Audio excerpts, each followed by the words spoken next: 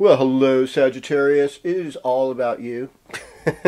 Welcome to your horoscope. I'm so glad you're here. And, happy birthday if you're having a birthday this week.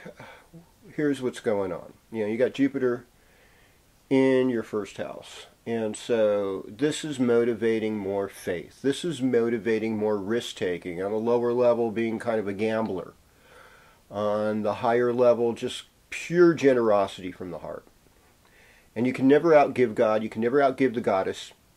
It's all going to come back to you. So have that kind of compassion, Yes, be like the mother cow who gives her milk up to others, freely, so that they can get some good nutrients in their life. It's about acting in faith, and as the week goes, Mercury's going to come back in there, and there'll be like epiphanies, like, aha, okay, you're going to be coming back on track with things you were working on in early November. So all of that is going to start coming together for you. Let's see, other things to consider is, I'd say just be cautious with finances, and little investments are best at this time.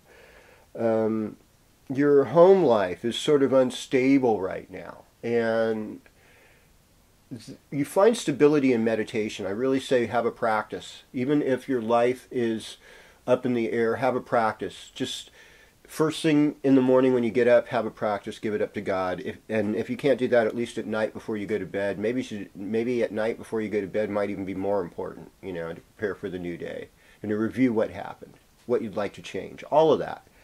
That's going to be powerful. That's going to work for you. Pleasures of the bed, they might be more real with Venus in the 12th house, but also people that may not be as honest, We've done a lot of things in society to disempower women to where deception becomes a more normal thing for them to be able to get what they want, because they won't get what they want directly, in the DNA, and that's not cool. We need to make a world where everyone feels confident and free to be themselves and get what they want, and be respected for what they don't want. I hear a lot about what they don't want these days, It's like, gosh, I just want to hear about what they really do want. I don't care about what they don't want. I don't want to give anybody what they don't want.